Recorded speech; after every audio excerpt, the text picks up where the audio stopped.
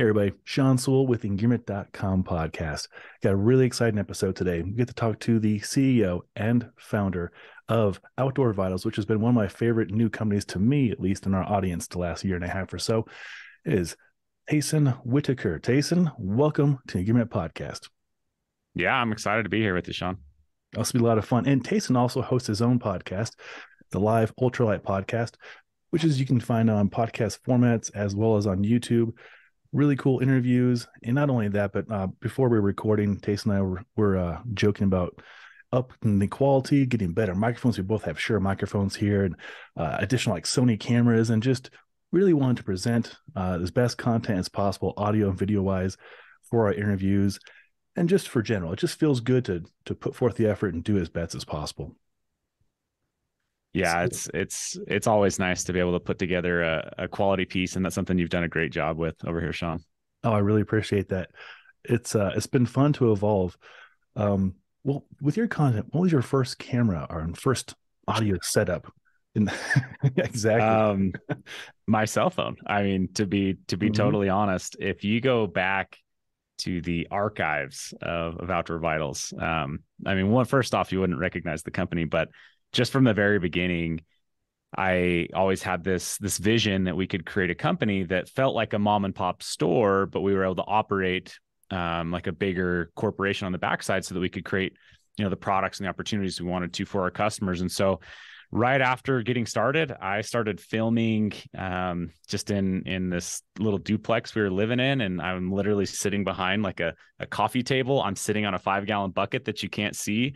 And my window, drapes are the background, and just started filming content. Just how to take care of your down sleeping bag was really the first set of videos that I did. And so it's gone from, old generation 2014, cell phones, and just gone forward from there. So, went into, we've had Sony cameras, we've had GoPros, we've had the 360 cameras, which are a lot of fun now. Those are fun. And then now this Sony A7. So, oh, that's a fun evolution, and I totally respect that.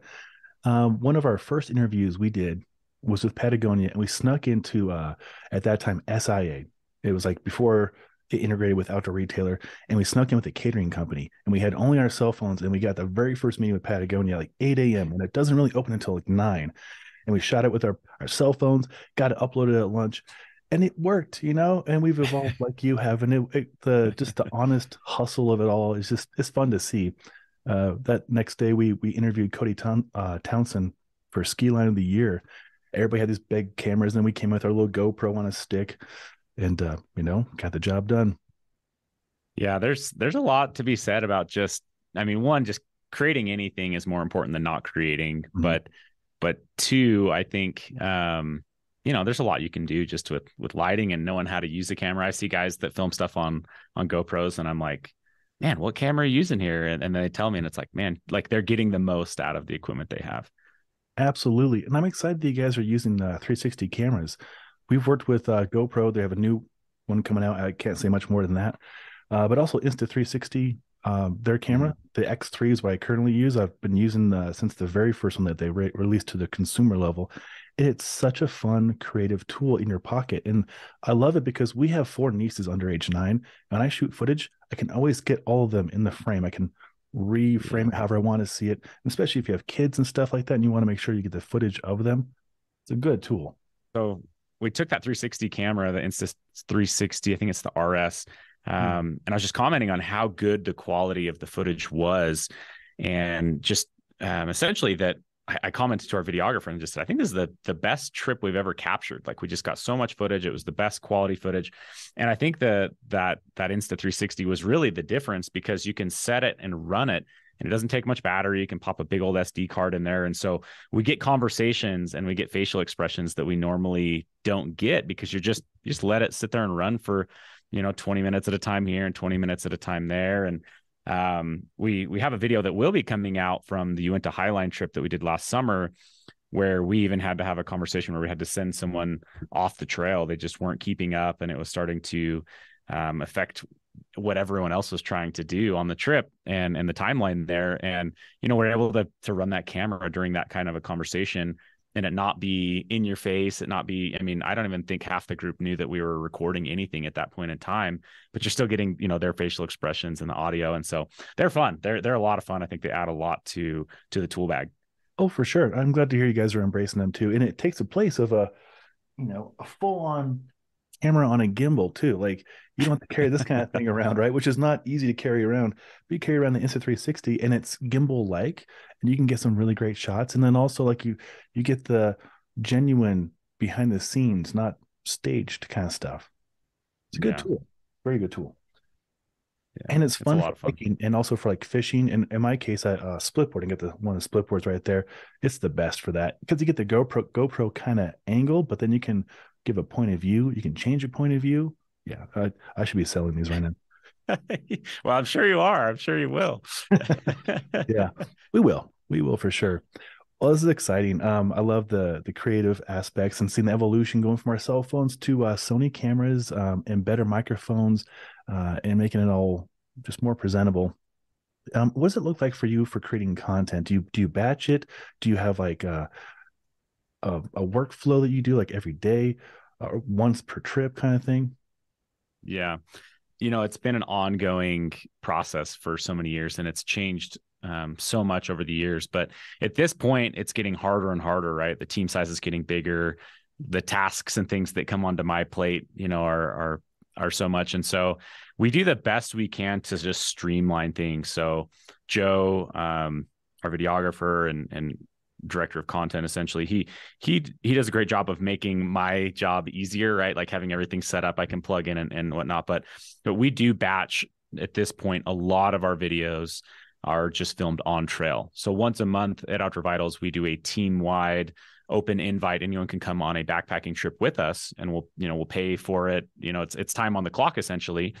And on those trips, though, we are trying to capture as much as we can, whether that's the different types of content. But yeah, I mean, there's guys like you doing such a good job now, and there's a lot of guys out there teaching the tips and tricks and that side of things that we've honestly pulled back a little bit on some of those areas that we've done before, and we're shooting a lot more full film style, documentary style type of videos, and so those are obviously just on trail. And so yeah, it's been all over the board. I wish that I could say like I just batched it on Fridays only, I did this kind of stuff, but it's really not that way. It's just trying to be as optimal as possible. But it's a lot of time and it's a lot of work. I mean, you can tell why maybe other companies out there don't do it, is there's nothing easy about creating, right? So Yeah, it it's just takes time. it does take time, especially when you do it the level you guys are doing. It's fun because not a lot of other gear companies are putting forth the effort to do anything besides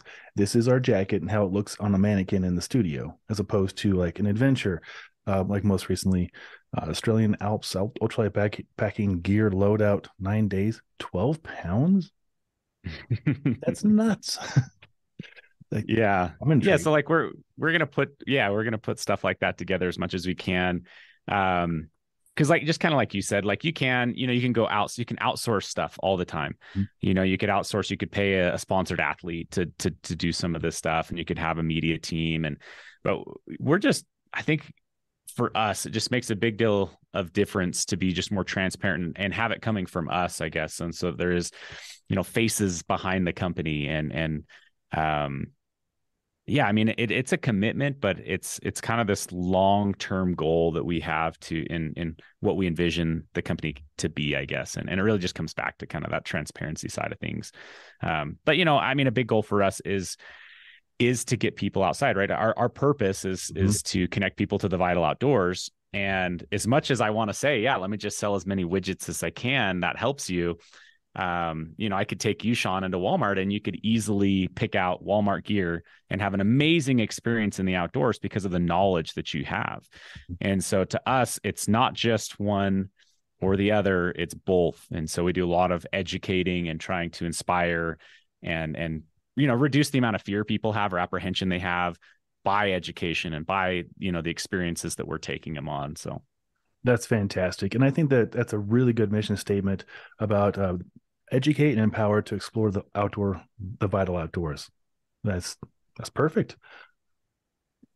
yeah. I mean, that's really what it's about for us. Is I feel like and everyone here on the team feels like we're getting into this day and age where there's so much technology. I mean, just in the last 10 years, like, or 12 years since the introduction of a smartphone, like the level of change from a social perspective, right? Whether that's, just mental health, emotional health, or anything that's connected or touching that, it's sliding, and it's sliding fast. And to us, the yin to the yang to that right there is to get more time outside, to get fully disconnected, to connect with nature. And a lot of people that are religious, that can be a connection to a higher power or something as well. But really, it's just getting that opportunity to fully disconnect and reconnect with yourself and nature.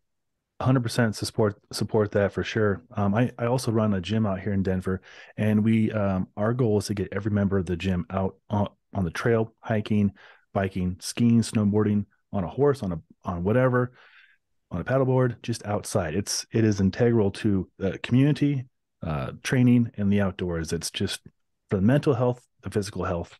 I wish more people would embrace that and get the heck off their phones and just go out there and look at the tree in the front yard. Doesn't take much. I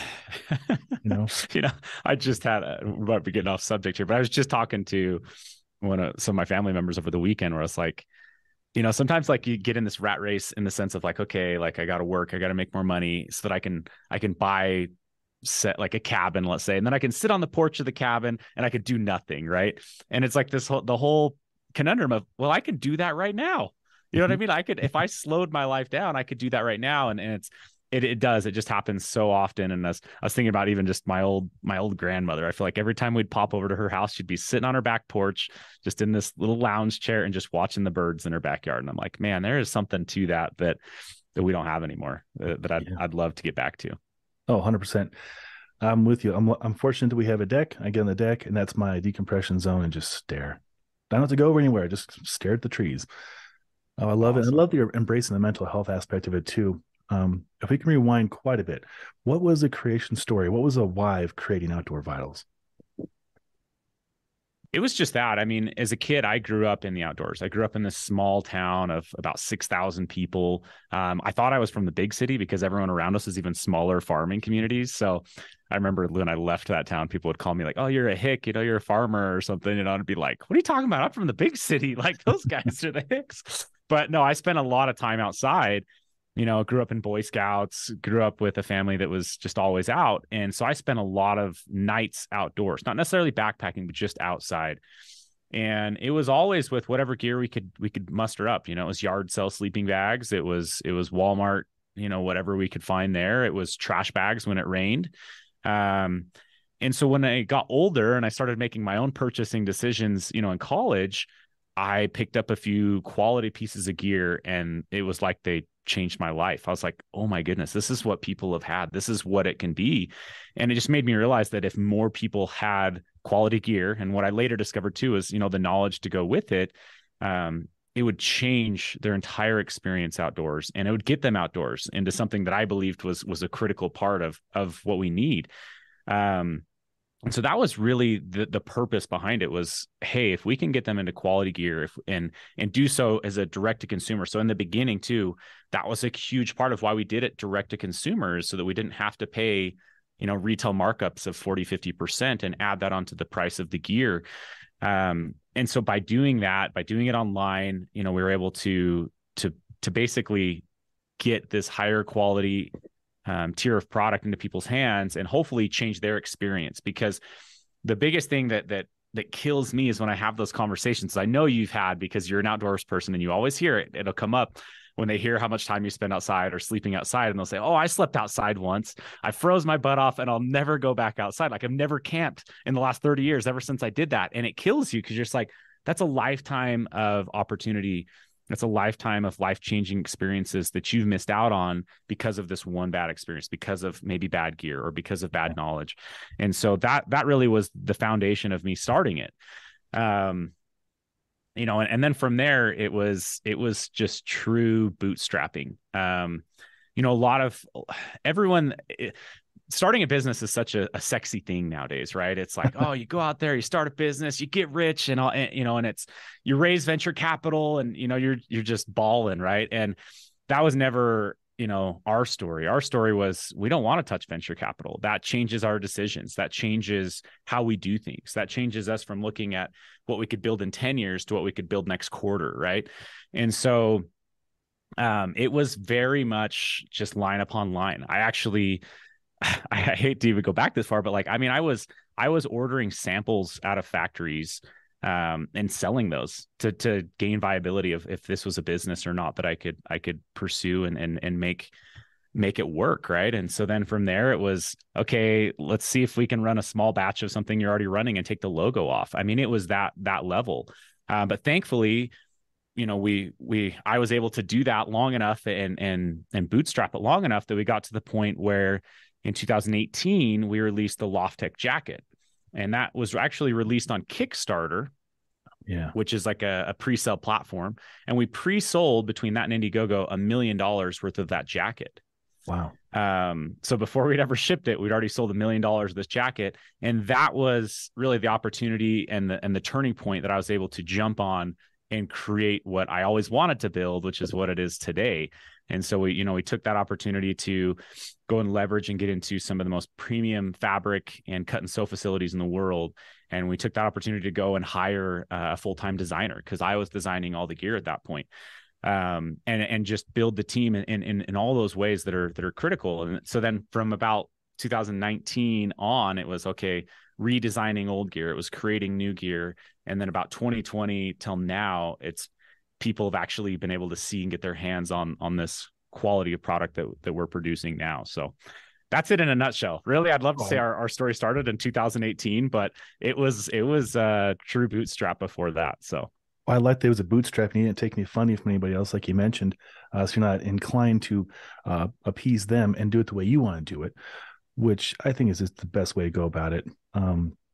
And I love how you're taking the things and just re-evolving them. And one of the questions I want to bring up is, how do you even design the gear? Is it out of necessity? So you're backpacking like, oh man, I really wish that the pocket was a little bit higher or a little bit lower, or the chin guard was higher. Let's see if we can create that. Or do you see other things in other companies like, oh, that's a good idea for the hood, the semi-stiffened, and incorporate that as well? I would say all of our best ideas, best innovations have come from trail time, right? Like I mentioned, we go out on trail as a team at least once a month. We hike 100 miles as a team once a year. And that's so there's those aspects, right? And then you get the right cultural fits in the company, and they're going out on their own time. So our best ideas come from that. But I would also say, we're not opposed or, just going to put ourselves in total isolation, where we want to know what other people are doing. We want to know what technologies are out there. And we have our own group of people that we trust, which is a pretty small list, because Brigham, our product designer, he's maybe not the most trusting person. So he has a very small group of people that he will, send product to and let them test it out and give feedback as well. So, but, we really try to keep everything very close to ourselves and real world experiences. We'll look at laboratory testing from factories or from whatever it is, but then we want to go and prove that ourselves in the field. And so we do a lot of that. And then I'd say the other side of that, though, is when you spend that much time outdoors and then you go and you sit down with fabric mills and you sit down with any cut and sew facility or product manufacturing partner, sometimes it can feel as easy as connecting dots when you see a new technology. You're just like, oh my goodness, this is perfect. This is what we've been missing. Yeah. But that has to come from a place of experience, right? So one of our best-selling products is our Ventus Active Hoodie. And that piece was one that, like, we showed up, we looked at some newer tech that was presented to us, and we said, holy crap, this is going to be a game changer. And what if we added these few things? And it almost felt like, to me and the designer here, Brigham, that we had that piece designed in minutes, and then it was just like, testing it, improving it and stuff. But it almost felt like you're just connecting dots. And that piece has just been absolutely phenomenal. And it really resides in its own category. But that comes in part too from having fantastic manufacturing partners that trust us to bring new things to market at times. Oh, that's fun. I love it. I love when it comes together easily like that. And I'm sure that's very infrequent. Yeah, yeah, that's true. There's different products, especially too, like you get into backpacks and it's just a totally different ball game where you got hundreds of pieces, Oh, getting yeah. sewn together. And then the durability aspects, maybe you find recycled material, but that doesn't hold up as well for your target audience, what they're going to do with it. I can't imagine what Yeah. that. Well, speaking of gear, you have quite a few things coming out in 2023. Can we talk about any of the stuff coming up? I will do my best to give as much detail as I can, but Wonderful. Well, I've been very fortunate to have tested some stuff here in the last 4 or 5 months, and I really enjoy it. And how I apply it is in the winter camping and split boarding and hiking over here in Colorado. And then, so I'm really excited about some of the new stuff coming up. Sleeping pad. Just yeah. So we just released the sleeping pad. That's something that's been in development for quite some time. And really the core focus on that piece was comfort, getting quality sleep. If you take a survey, like 80% of people sleep on their side, but then so many of them buy like a 2-inch thick pad and struggle with it. And so for us, it was just all about comfort and then improving the comfort of our previous pad and then increasing the warmth value from our previous pad as well. And so we put some newer technology for, at least for us, it's been out in the market a little bit with an insulation. It's an insulation that then is bonded to a non-woven, and then there's a metallicized film on the other side of it. So that's our insulation piece in the pad. And then we also coated the top fabric with a silver coating, a reflective coating as well. And so that gives you just a little bit more of an edge for warmth. And so the overall piece though is we changed to an eye baffle construction, kind of like a quilted looking construction, okay. which really improved just overall comfort and its ability to absorb, discomforts from underneath or just you're laying on it. And then we really increased the R value. We didn't actually have our previous pad R value tested. It was such an old design, but at least 10 to 15 degrees warmer in the field than that pad. So that piece has been awesome. I've been sleeping on it exclusively for quite some time now. I mean, every trip in the last 12 months, and it's been my favorite pad. As a guy who gets his base weight down to 10 pounds or less, that's one area that I'm all in on the comfort of that pad. I will take a freestanding tent, which I actually prefer now, or cut weight in other categories or use a quilt, which I prefer now about 9 months out of the year. But I will take a big comfortable pad. I'm with you on that. I think it's a crucial thing to have the sleeping covered, especially you're in Utah, I'm in Colorado. It can get pretty cold at night, especially fall, winter camping for sure. Yeah. Yeah. I just took that pad out on that cross country ski trip, put a Nemo switchback closed cell foam pad underneath it. And I think we got down to -2, -3 degrees, and it did great. Oh, that's phenomenal. Wow. Well, that's exciting. Well, I'm actually going to do a camping trip this weekend with some riders. We're going to do some backcountry skiing and splitboarding at a local area called Bluebird here, which is like a ski resort, but no mechanical advantage. It's all human powered. And Oh, wow. yeah, it's a really cool resource. So and they do mitigation too for avalanche control and stuff. So it's a good place for beginners to go. But long story longer, it's going to be camping in the snow, in the cold, and they provide bacon, which is pretty cool. I'm sold, man. Yeah, I'm bacon in sold. backcountry. Yeah, that'd be a cool place to shoot a video for your sleeping pad there. Oh, good Yeah, for stuff. real. Yeah, you were pushing it negative temperature. That's no joke. Everything's freezing. All the water bottles are freezing and gets demoralizing if you expose your skin at all. Yeah. Yeah. We love to go out and do those trips. They're hard, but we make sure to do at least a couple of them a year and just push the limits on the products. We feel like it's our moral obligation to do that, where it's like, hey, if we're telling you this is a 0-degree bag, or if we're telling you this pad is good for this, then we want to be the ones pushing the limits, not our customers. 100%. That's some great integrity right there. Speaking of backpacks, 2 backpacks, it looks like, right? Yes. So there are some sneak peeks coming out on that. In fact, a video that will come out in the next couple of days, you'll be able to see a new pack. And I think that might be like the first real sneak peek, but it's, obviously you're going to see it's a different fabric. It's an ultra fabric, and Really, this was set on kind of satisfying. We released the Shadow Light, which has been a phenomenal pack for us, but there's still a lot of through hikers and people that want, to reduce some of the things off of it, maybe the upper pockets or the zipper, which I always find funny, right? There's a lot of people like on our Shadow Light, they're like, oh, the zipper's a failure point. We've had exactly 0 issues warranted zippers on our Shadow Light pack. And it's been something that's used in military packs for years and all sorts of things. But so there's some people like that, so we took our, what we feel like we do really well is that we make sure that the load carry on a pack is done very well. So there's a lot of packs out there that are frameless. There's a lot of packs out there that use like an 18-inch frame. And our background is actually in being sportsmen, right? So we're taking game out of the field, and you can have 100 to 150 pound packs, and so you learn a lot about load carry. And so when me and Brigham get into ultralight stuff, and even if we've got a 10-pound base weight, you've got food, and then in Utah you can have water carries of 6 liters at a time or more, and so you can still get a pack that gets up there close to 30 pounds. And so we just feel like load carry is incredibly important. So we have tall frames on our packs, 23-inch, 24-inch frames that really transfer that load off your shoulders down to your hips. And so this pack will be really interesting because it gives an incredibly ultralight pack still have a phenomenal frame and load carry system inside of it, and then just has some of those newer, sexier materials too in it. I mean, we really held back nothing when it came to the costing of this product. I won't tell you what our price will be, but if this was a retail product, if any other retail based company was going to be selling that pack, it'd be a $600 pack. Oh, wow. So it's going to be a fun pack to release. So that's pack number 1.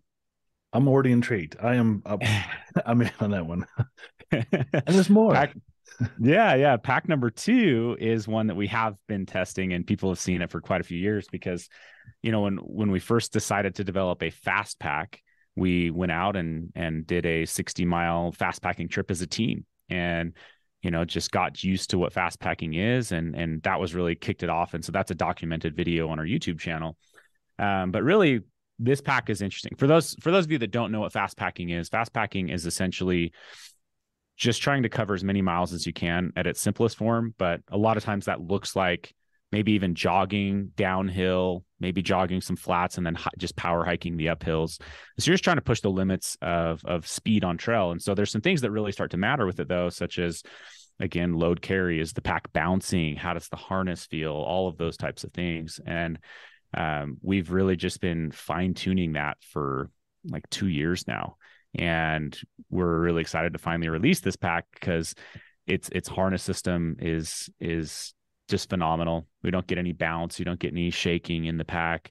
And then we introduced some new fabrics on that too, which I won't touch on just yet. But just a really, really fun pack. I mean, I train with it a lot. And then when we're going out to do quick, 1 to 2 night trips where we're just covering a lot of miles, that pack is phenomenal for that. Well, that's exciting. We have a lot of ultra runners and fast packers on our team that be very interested in that. And on the first one, we have a lot of bow hunters as well. And so, like, to your point, best case scenario, you're coming back with additional weight. So I like that you guys take pride in the ability to carry weight. Yeah, it's wild to us. Just the amount of packs that are out there that, I mean, they don't even have like a load lifter strap on the pack. They'll have a frame and no load lifter strap, or, it's just like, I don't know. I don't understand something. Yeah. I don't quite understand, but yeah, ultra runners. So I went and ran my first ultra marathon last year, and at the event, we set up a booth the night before when they're doing signups to ask people, hey, like, or have you ever heard of fast packing? Are you interested in fast packing? And we're just taking some survey data. And yeah, there's a lot of ultra runners that are already aware of fast packing, or that could easily be swayed to start fast packing because they're so addicted to the running and to getting outdoors. And it's like, wait, I could go this much further. Or I could go through this wilderness area or something like that with the fast pack. And so a lot of ultra runners have shown a lot of interest, which is cool. Nice. Well, very intrigued so far. And the windbreaker, you guys are pretty excited on this windbreaker. Yeah, the windbreaker, I mean, it's like in transit to us right now. So it shouldn't be long before it's out. And this piece, to define, I guess, what's slightly different about, or what really makes it, right? A windbreaker is not much to it, right? It's really the fabric, right? The fabric is everything. There's a chest pocket on it, and you can add features, you can take away features, but it's a pretty minimal design. Comes in at like 4 or 5 ounces, but the fabric itself is really what makes it. So it's a Japanese fabric. What's interesting is the company that makes it for us, our one of our fabric mills, they have, mills in China as well as in Japan and other places. And even the same company trying to make the same fabric in China, they can't replicate like what this mill can do in Japan. And so we switched to this fabric and started testing it, and it's absolutely incredible. It's significantly more breathable than other fabrics we've already been using that have been in production, to the tune of it's either 10 or 20 times more breathable than these other ones, laboratory testing, like, sure, numbers, right?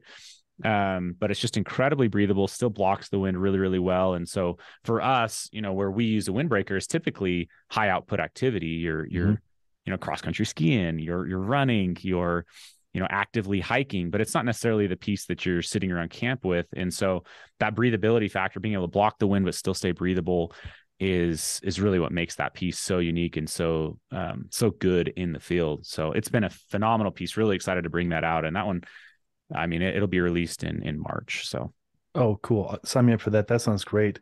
I've kind of gotten away from wind blockers because they can get clammy, but I've noticed a lot of the ones with like the Pertex Air and such, which will have like 20 or 30 CFM of breathability. So yeah, a good amount. Yeah, exactly. So I think this is a 20 CFM. Great.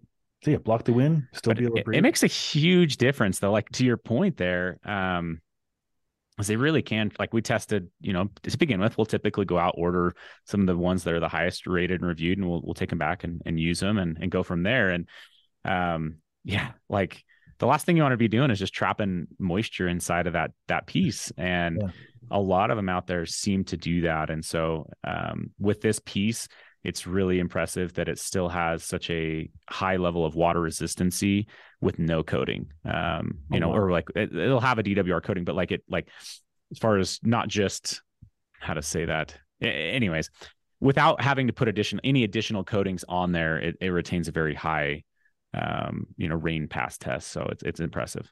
Cool. Nice weave. Very intriguing stuff so far. Let me see what's next. I have notes on carbon fiber poles for the 40th tent. Yep, those are released now. So if you're not a trekking pole guy, you can add, I think it's about 4 ounce per pole. So for 8 ounces, you can pitch our 40th tents now without trekking poles.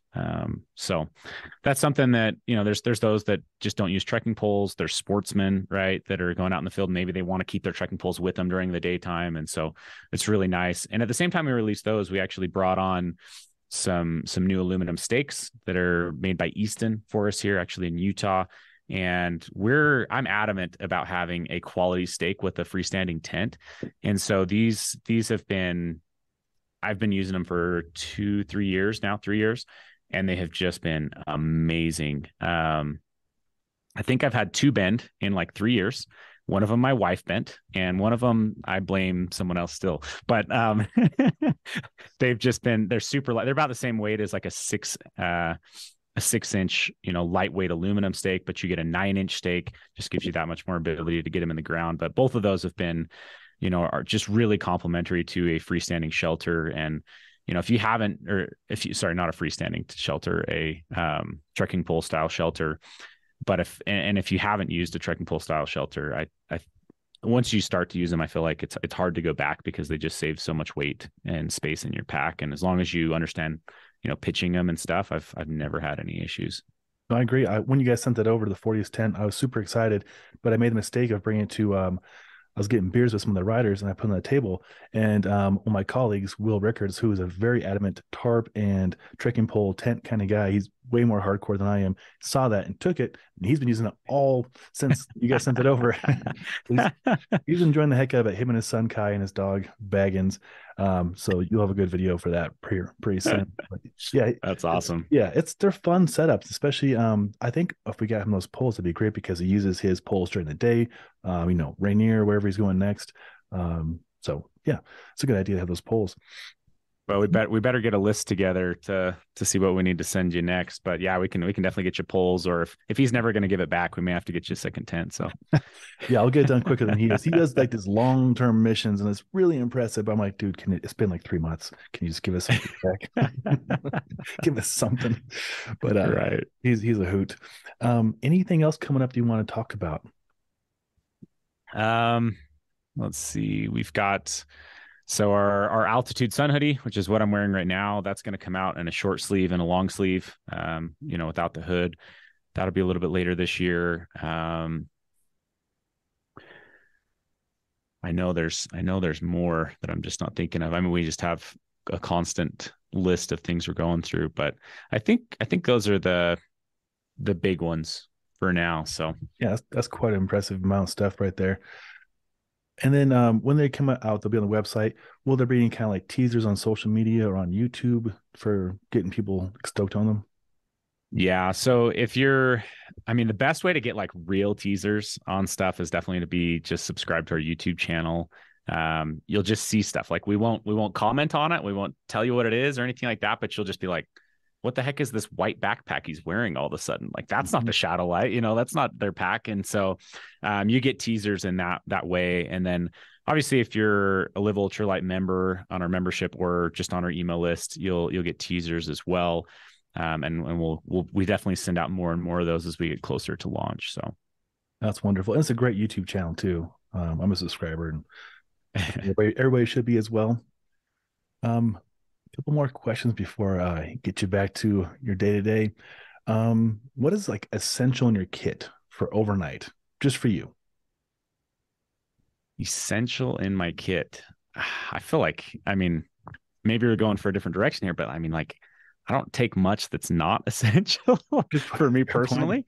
Yeah. Um, I what I typically do is I will get my base weight to 10 pounds and then I'll add in about 2 pounds of what I would consider a luxury item. So that might be a pound in an Helinox chair.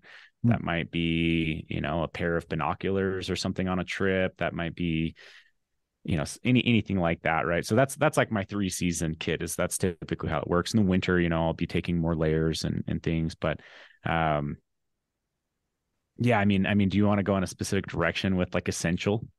Well, no, I think that the binoculars is a good twist. I use a Nox, like a monocular.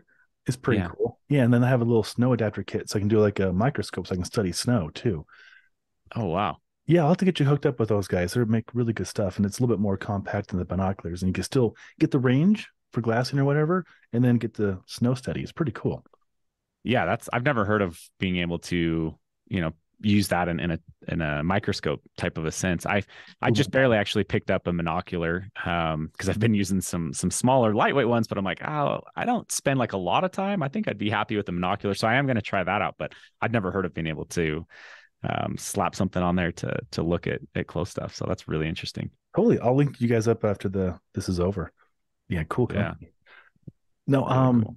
well, the next question I had kind of online with this. Do you take the kids camping? Yeah, yes, I do. In fact, my wife was just messaging me this morning asking if I was still going to take him camping this weekend because it's scheduled to snow like from now until the weekend.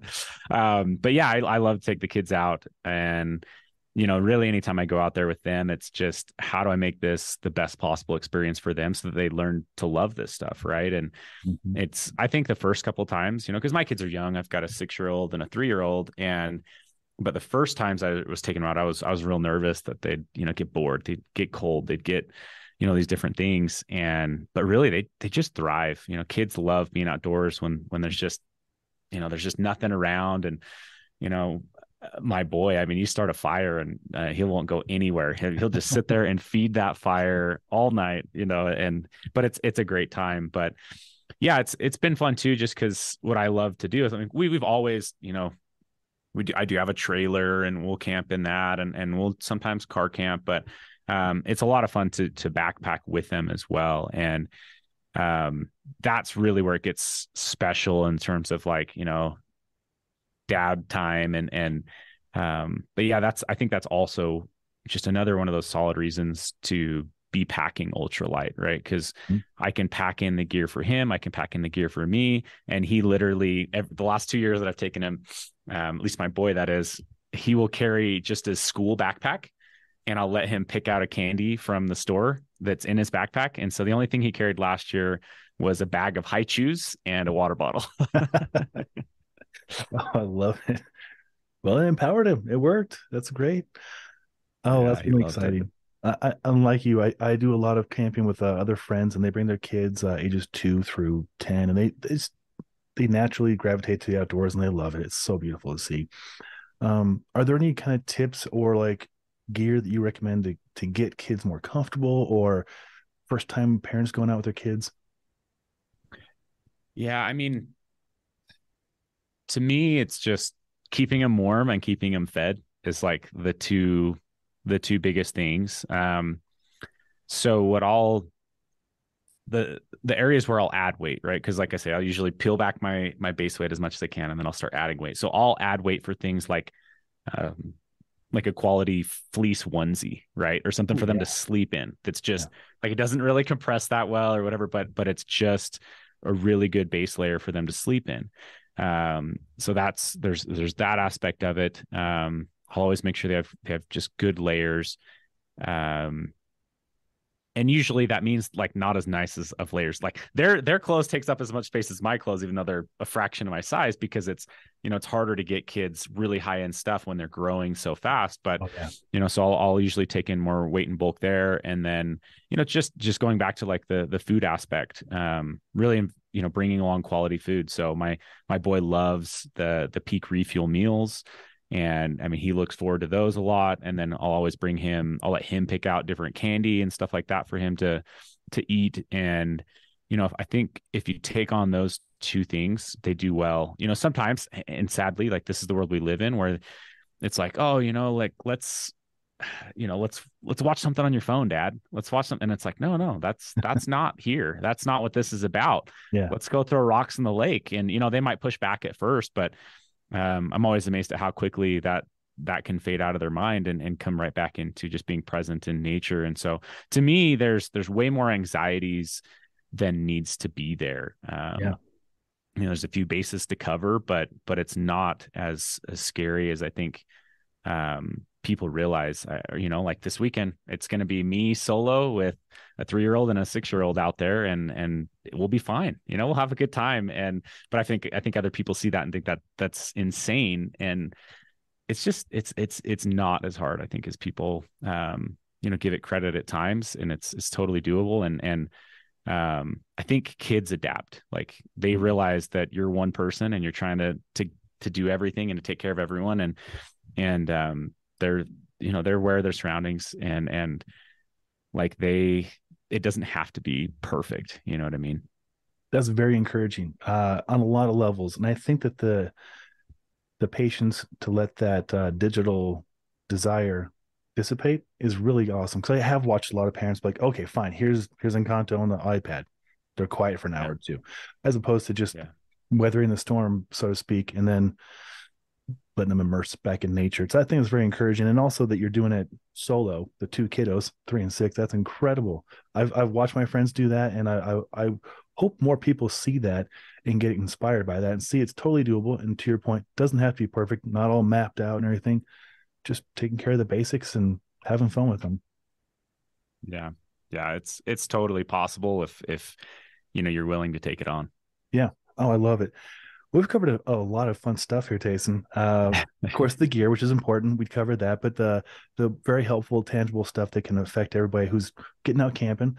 Is there anything else you'd like to add to the conversation here?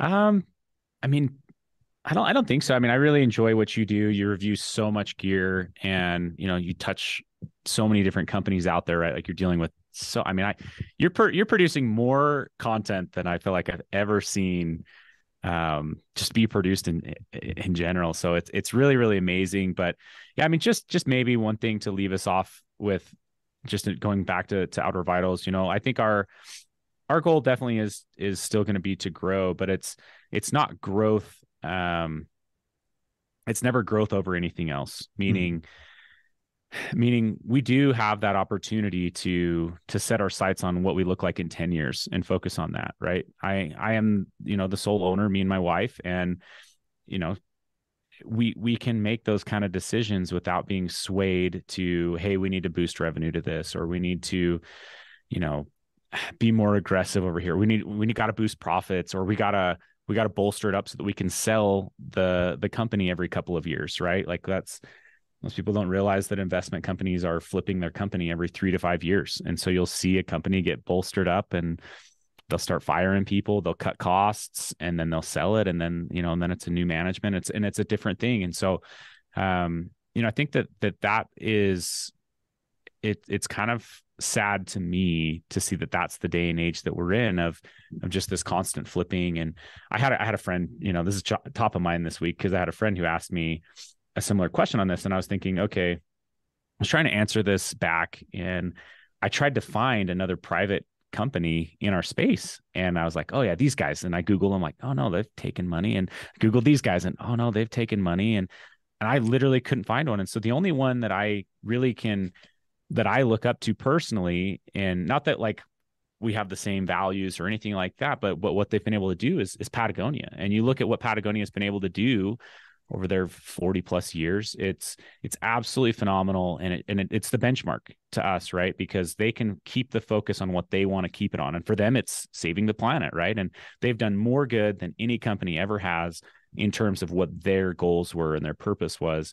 And so really that's our hope. It's not that we go take money and then we just like quadruple our advertising. And so we're like forcing our product down people's throats. It's no, we want to make the best performing products that speak for themselves. We want to create content, but really it's all about just getting people outside and getting them connected with the vital outdoors. And I don't know, I just would encourage people to think about some of those aspects when they're making purchases, because I think it's your dollars are what you're voting with, right? And I'm excited for what we have the opportunity to become over the next decades of time, because thankfully for us, our values don't need to change. And if we ever got to a point where it felt like they did, then we'd pull back. You know what I mean? We have stop gates in to actually keep us from growing too fast, even at this point. So we're willing to do that in the name of long term. So it's an interesting conversation. It's an interesting thing that I don't think a lot of people think about, but the landscape has changed, and it's something that people should keep top of mind. I love it. And I couldn't agree more about Patagonia. Doing what they say they want to do, doing it right, and leading the way for people like us, like you, to enjoy and find inspiration from. So that's a good shout out to them. But I love what you guys are doing, and the products, the clothing, the gear that you're creating, it's so functional and it's so well made. The materials are great. I know, because I study other companies and I see the Toray here and I see the things over here. I'm like, that's legit stuff. And the price point, very fair. There'll be a video up here later this week comparing some down jackets. And again, yours come out to the top. It's just hard to beat, So you're doing really good things over there, and I keep up the good work for sure. Yeah, I really appreciate it, and I've appreciated the reviews and things you guys have put out. And it speaks a lot to like what you're picking up on, and what it's always fun to send out a product and then you see like what people review it back on, and it tells you a lot about them and like what they pick up on. And I feel like you've really grasped like what the Nova jacket line is, and not a lot of people catch up on those nuances. And so I think that speaks volumes, just the amount of product you put your hands on, the amount of time you spend outside, and the quality of the stuff you're putting out. That means a lot, man. Thank you, Tayson. That made my day. Makes it all worthwhile, all the hard work behind the scenes. Well, Totally. I hope to do this more often with you. There's a lot to share. I know we're just kind of riffing and having a good time even before we push record. There's so much to cover. A lot of good things in the future. And of course, I'll put links to the Outdoor Vitals YouTube channel, as well as the podcast that Tayson hosts. And I'll put links to the reviews we've currently done and things we will do in the future, so people, our audience, can learn more about these products and see how we use them and what we think about them, not just myself, but other members on our team, that men and women of different backgrounds. So a lot to look forward to. Tayson, thank you for your time very much for being on the Engearment podcast. Yeah, thanks for having me, Sean. My pleasure. To all you out there, stay tuned for another Engearment podcast. Until next time, Take care.